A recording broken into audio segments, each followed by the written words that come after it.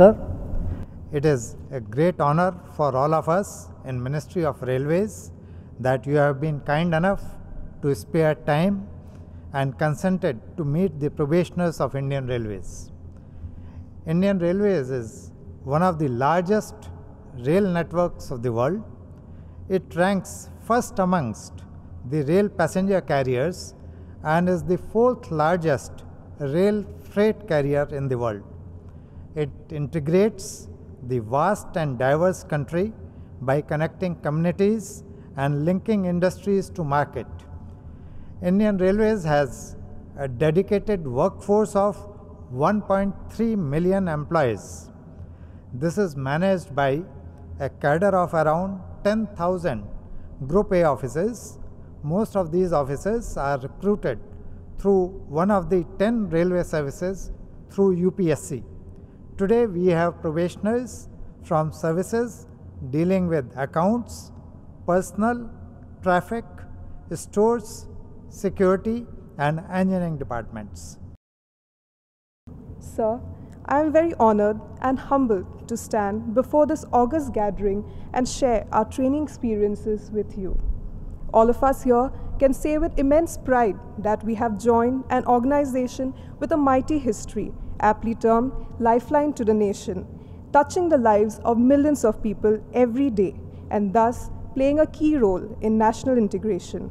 As Indian Railway probationers who are being trained to manage this mammoth organization, having a huge customer base and employing millions of people, we acknowledge the tremendous responsibility all of us are going to face in our jobs. Sir, this period in our lives, apart from giving us valuable knowledge, helped us grow in other ways too, especially by inculcating a close bond of camaraderie amongst colleagues. We also learned of the numerous challenges in front of Indian Railways during our probation.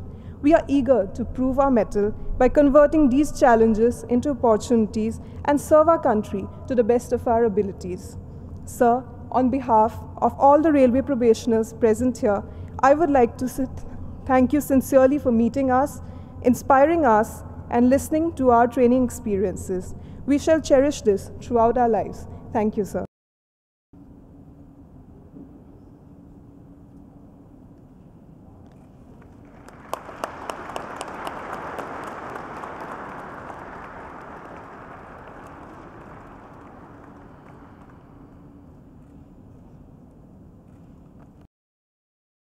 I welcome you, all of you, to this historic Darbar Hall of Rashtrapati Bhavan. When you entered into this Darbar Hall, the magnificent columns, the chandeliers, high dome, surely create a feeling amidst your mind, and to my mind it always reminds me that these walls, these columns, this high dome has witnessed the transformation of India from 1931 till today. Coming to the development of Indian Railways, you have surely, after 78 weeks of rigorous trainings in the various institutions of different offices which you represent and which run one of the largest railway systems in the world. Just now your chairman told us that 1.6 million employees, perhaps the largest employees which this 162 years old organization having. And I congratulate the railways, Indian Railways, for its performance, that now it has become the most prestigious exclusive club of world, having the capacity of carrying freight more than 1 billion 1 billion ton plus.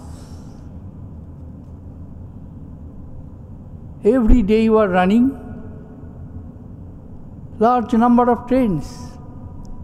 I am told 25 million passengers are carried every day. It's not a mean task. Over 162 years, all this development did not take place suddenly or by any diktat, because railways began its journey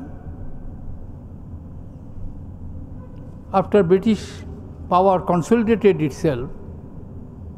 There is long history, I am not going into that. But it would be precise to point out that after the transfer of power from British East India Company was transferred to British sovereign after the first Indian soldiers' revolt against the British imperial power in 1857. 1858 the power was transferred. British government thought that such a vast country cannot be left to be administered by a mercantile company. In the language of Rabindranath Tagore, who held a scale, ultimately the scale was converted into the scepter. So it was decided that the power should be taken away by the British sovereign and administered through the Secretary of State, a member of the British cabinet accountable to His Majesty through Prime Minister. Since then, the modern administration in India began, and railways also had its share.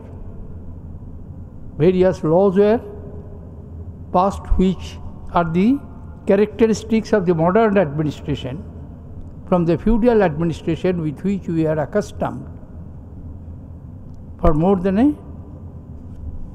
century under the East India Company, and prior to that, of course, 300 years of the Mughal rule and so on and so forth from the beginning.